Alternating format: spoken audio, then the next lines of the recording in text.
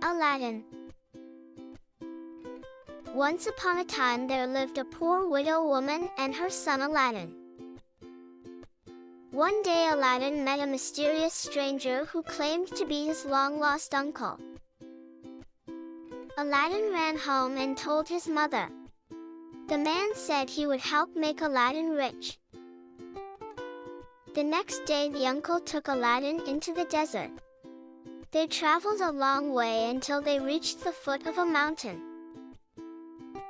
The man claiming to be Aladdin's uncle was actually a magician in disguise. He lit a fire and said some magic words, and in a puff of smoke a door to a cave in the mountain appeared.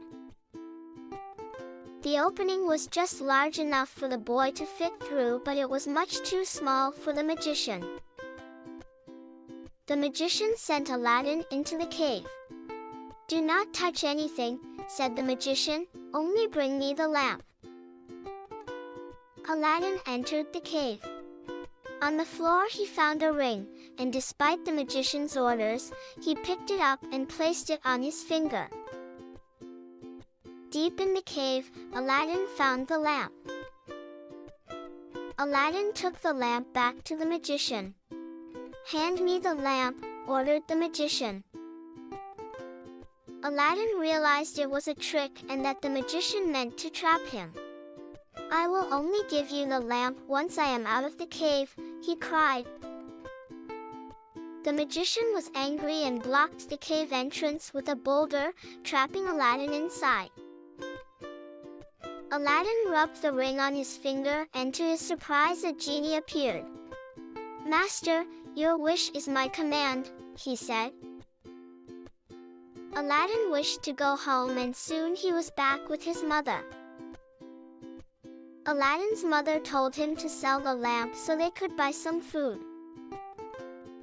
As Aladdin was polishing the lamp to get it ready for sale, a powerful genie appeared. "Master, your wish is my command," he said. Aladdin wished for a feast for himself and his mother. Aladdin used the magic of the lamp to become rich and powerful. He married the daughter of the Sultan, and they lived in a grand palace. One day the magician heard the story of Aladdin and visited the palace to find the lamp. The magician tricked Aladdin's wife into swapping the old lamp for a new one. With the power of the lamp, the magician transported the palace and the princess to a faraway land. When Aladdin returned, he found the palace gone, but he used the genie in the ring to take him to his wife. Aladdin and the princess took back the magic lamp and banished the magician from the realm. Aladdin asked the genie to move the palace back to their home, and they lived happily ever after. This is the end of the story. Thanks for watching. And please subscribe our channel. Bye.